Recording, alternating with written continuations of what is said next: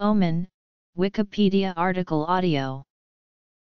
An omen is a phenomenon that is believed to foretell the future, often signifying the advent of change. People in the ancient times believed that omens lie with a divine message from their gods. Ancient Near East, Ancient Greece, Ancient Rome. Astrology. Good or bad? These omens include natural phenomena, for example an eclipse, abnormal births of animals and humans, and behavior of the sacrificial lamb on its way to the slaughter. They had specialists, the diviners, to interpret these omens. They would also use an artificial method, for example, a clay model of a sheep liver, to communicate with their gods in times of crisis. They would expect a binary answer, either yes or no answer, favorable or unfavorable.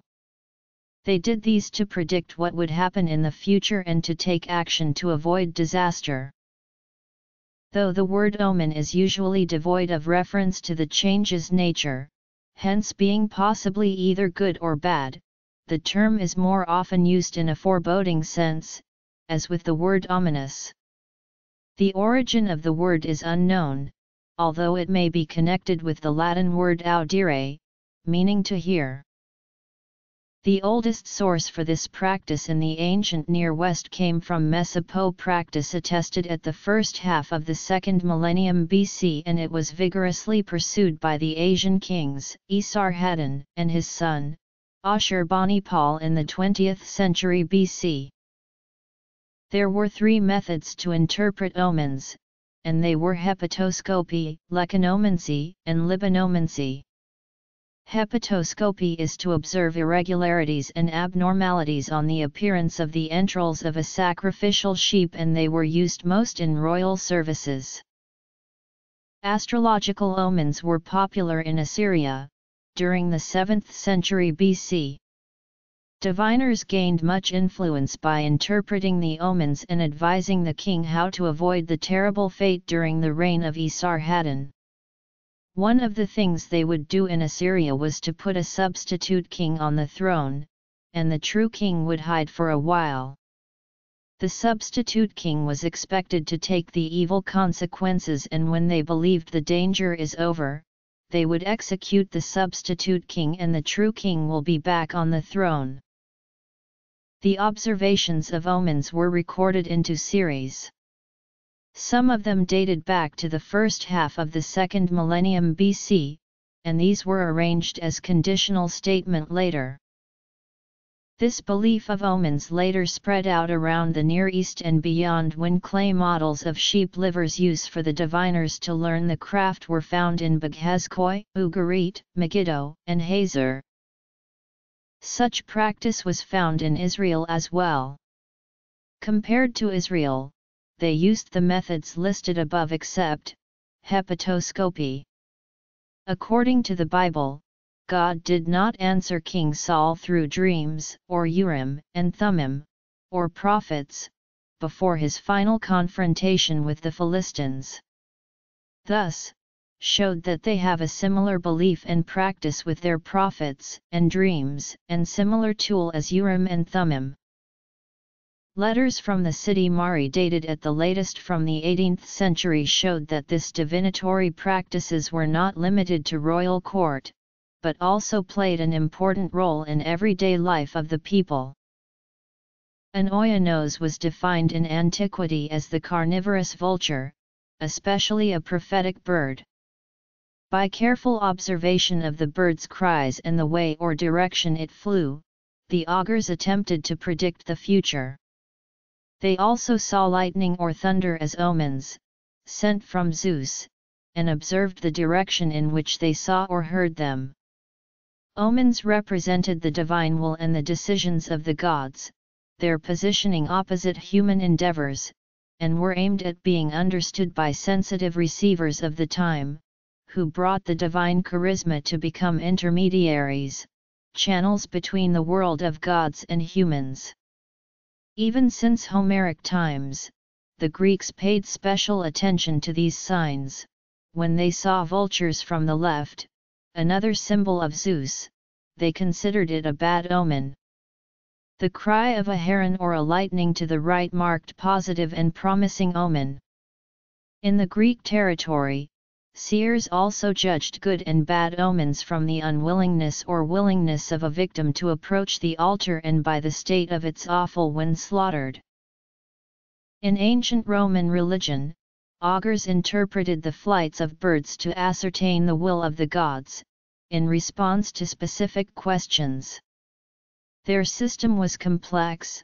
For example, while a bird sign on the left was usually favorable and one on the right unfavorable, the combination of a raven on the right and a crow on the left was favorable.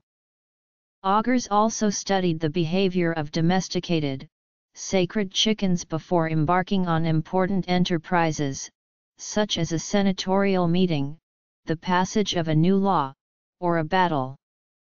These formal divine consultations by augurs are known as taking the auspices. Haruspices examined the liver, lungs, and entrails of animals sacrificed to interpret the will of the gods, again in response to clear and specific proposals. Some omens came in the form of prodigies, unnatural, aberrant, or unusual phenomena such as meteor showers, hermaphrodite births, or blood rain, any of which could signify that the gods had somehow been angered. The meaning and import of reported prodigies were officially debated and decided by the Roman Senate, with advice from religious experts. Threatening signs could then be officially expiated and the gods placated with the appropriate sacrifice and rituals. The interpretation and expiation of omens that suggested a threat to the state was a serious business. In 217 BC the consul Gaius Flaminius disregarded his horse's collapse, the chickens, and yet other omens, before his disaster at Lake Trasimene. Certain natural events, particularly lightning strikes and thunder, could be ominous for the public or state, or only for the individual who saw or heard them. When a thunderclap interrupted his election as consul, Marcellus gave up his candidacy. Thereafter he traveled in an enclosed litter when on important business, to avoid sight of any bad omens that might affect his plans. Many Romans believed that particular words, phrases, or incidents might carry prophetic content aimed at particular individuals who witnessed or heard them. Such private omens could be accepted, and their benefits secured by use of countersigns, or verbal formulas such as accepit omen, a repuit omen. The consul L. Aemilius Paulus, when about to embark on his campaign against King Perseus, heard his daughter say that her dog Persa had died. Given the similarity of the names and the death of the dog, he took this as a sign that Pyrrhus would be defeated, which he was. The orator and statesman Cicero, though an augur himself, and apparently convinced that in capable hands, it offered a reliable means of foretelling the future, was skeptical of unsolicited, personal omens. He reports the story that Licinius Crassus took ship for Syria despite the ominous call of a fig seller Conias, which might be heard as cave neas, and was killed on campaign. Cicero saw these events as merely coincidental, only the credulous could think them ominous. In the field of astrology, solar and lunar eclipses have often been considered omens of notable births, deaths, or other significant events throughout history in many societies.